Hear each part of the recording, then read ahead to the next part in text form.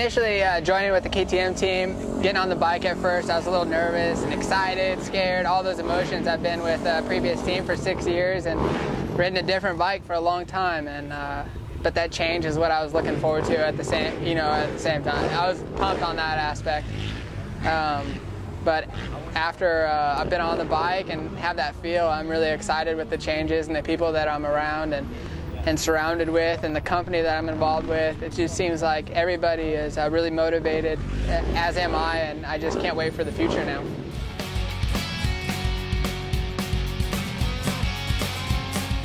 KTM's in an awesome situation, having a 350 and a 450, and the choice is something that no other manufacturer has, and I think it's an advantage for us.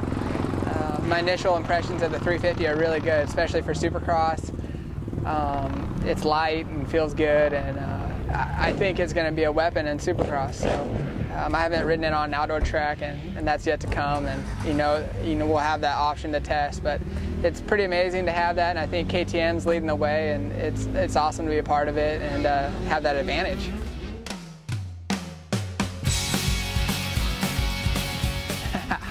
The first time I sat on a KTM and you go to grab for the Kickstarter, it's kind of, you just shake your head, but it's so cool, and you hit the button, and the first time I sat on a KTM, I was amazed. My father-in-law even bought a stock bike, and it comes with really good quality parts, and it's, I always had that impression, that it's different. Japanese bikes always feel really similar in a European bike. I've always heard, and I just thought, it'd feel a lot different than what it does, but it's an awesome bike, and the weight bias is totally different than a Honda, and I enjoy that. Just the change is really refreshing, and so far I've really enjoyed the experience. I was just sitting on the bike and being a part of KTM.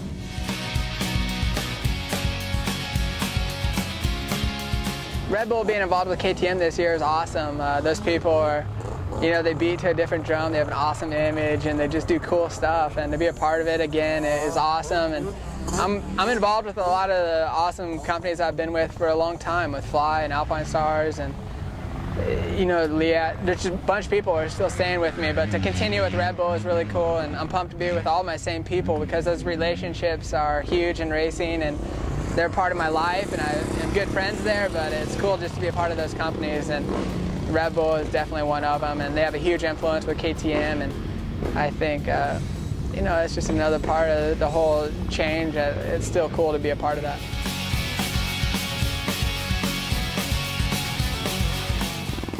Working with Roger and the whole KTM team has been awesome. Ian and Carlos, Frankie, they have a new suspension guy, Mark, Rob. I'm leaving people out, Leighton. There's so many people that contribute to this team, and I'm just really happy to benefit from their knowledge and experience, and I think it's going to be good for me and good for them, and we're all here on this team for the same reasons.